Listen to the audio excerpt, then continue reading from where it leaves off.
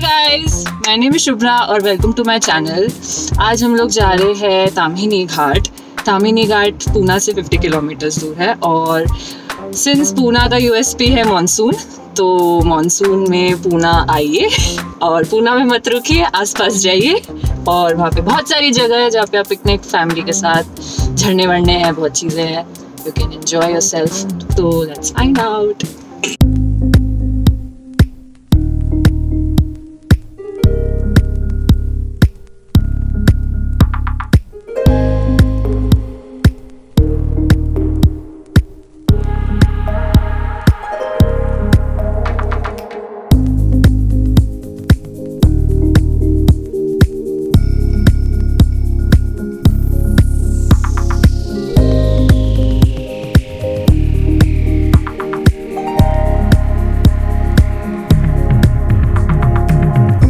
और हम हैं अभी आधे रास्ते टू ताम्हिनी घाट और वेदर इज़ परफेक्ट। बारिश हो रही है हल्की हल्की और बहुत सुंदर है और बहुत सारे लोग हैं since it's a weekend today, तो व्यू इज़ अमेजिंग।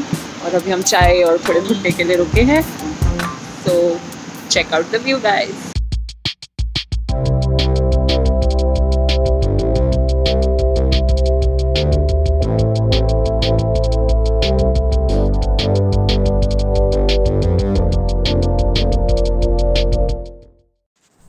ताम्हिनी घाट मुल्शी और ताम्हिनी गांव के बीच से निकलता है और ये पुणे से 2 से 3 घंटे की दूरी पर है, तकरीबन 50 किलोमीटर्स दूर है।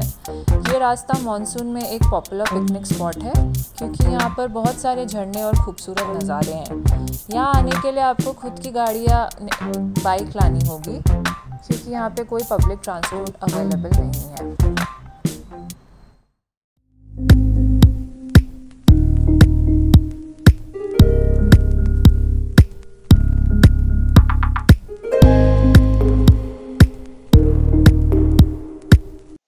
घंटे की ड्राइव के बाद हम फाइनल डेस्टिनेशन पे पहुंचे हैं, विच इज़ दिस फॉल। एक बार के एक्सपीरियंस के लिए अच्छा है, लास्ट टाइम मैं आई थी तो बहुत पानी था।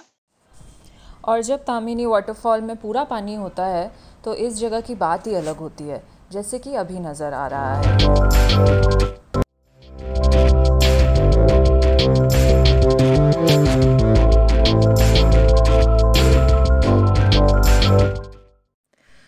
ताम्हिनी वाटरफॉल के सीरियस फेल के बाद हम थोड़ा सा आगे बढ़े और जो नज़ारा मुझे दिखा वो ये था।